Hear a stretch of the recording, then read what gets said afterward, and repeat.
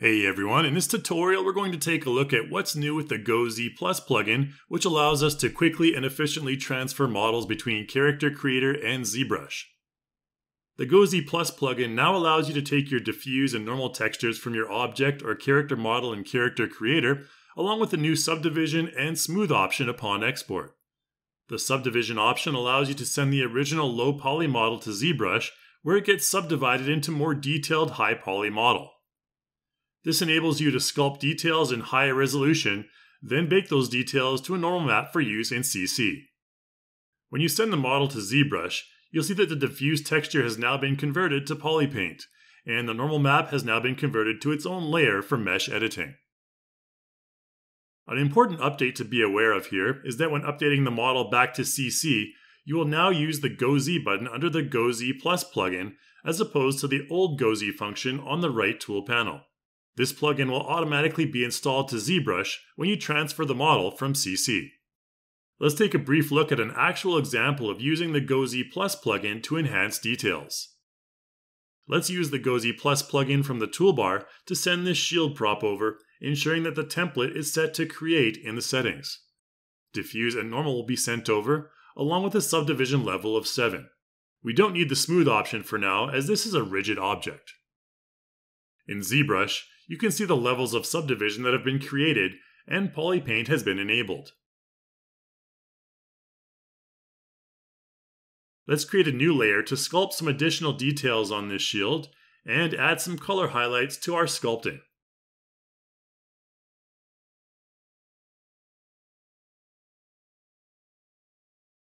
From there, let's ensure we select a 4K resolution for the most detail, then click GoZ to update the result in Character Creator. Since we're updating now, just ensure that the action template is now set to update. You can see the fancy new results thanks to the updated diffuse and normal maps.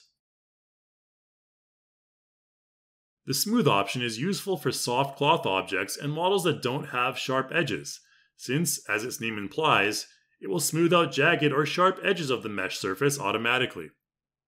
In the case of this tablecloth, note how the exported model with the smooth option selected on the right has a more suitable result in this particular scenario. Let's take a quick look at how we can use the GoZ Plus workflow to create accessories for our CC3 Plus cowboy model here.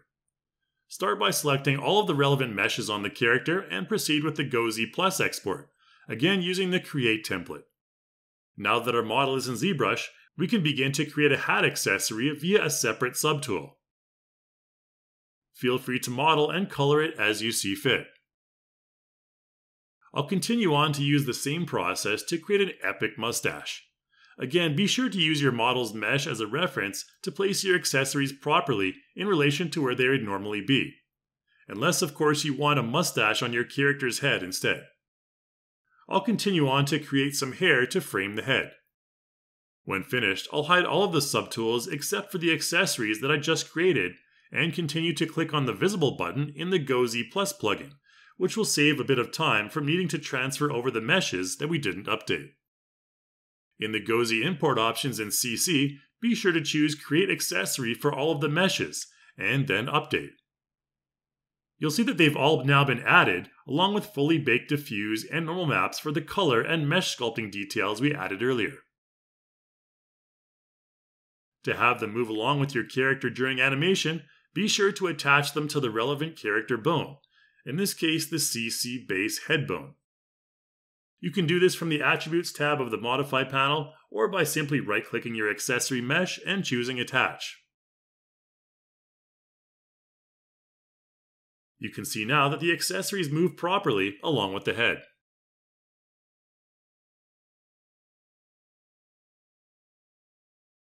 In this scenario, let's do some brief editing to the character mesh to add some more design details.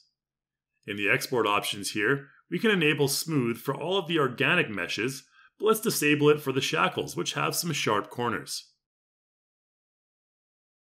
You can see all of the meshes are now represented by polygroups in ZBrush. You can set your subdivision to your preferred level before starting on the sculpting. Be sure to enable recording mode on your layers before adding your details.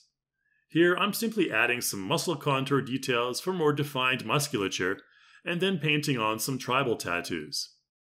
Since I edited both mesh and surface colors, I'll use the All button in the GoZ Plus plugin to update the complete model back to CC. Here you can see the completely updated model, complete with the diffuse map baked from our poly paint editing, and the normal map baked from our mesh editing.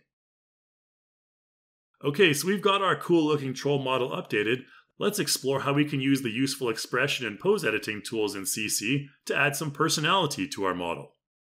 Let's start off by using the Edit Pose tool, which allows us to manually select the bones of our character's rig and manipulate them into this dynamic pose. We can then use the Edit Facial tool, where we can start off with one of the dozens of basic expression templates and refine it by manipulating the individual facial muscles.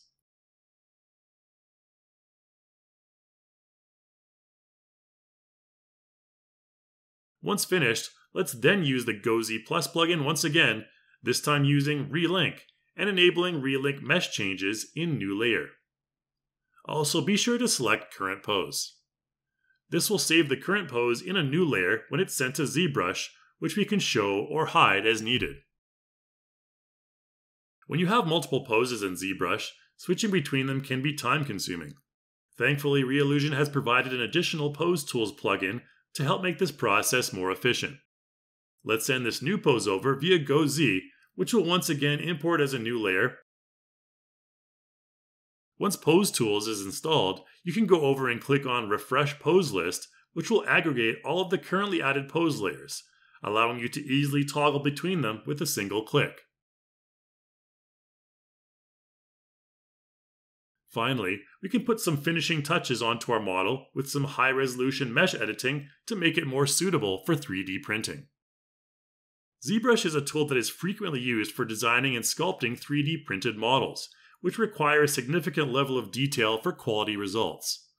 By utilizing the powerful combination of the sculpting and painting tools in ZBrush with the pose and expression editing tools in Character Creator, you can significantly enhance your 3D model printing workflow to help bring your creations into the physical realm. That's it for this Getting Started tutorial, guys. Thanks for watching, and I'll see you in the next one.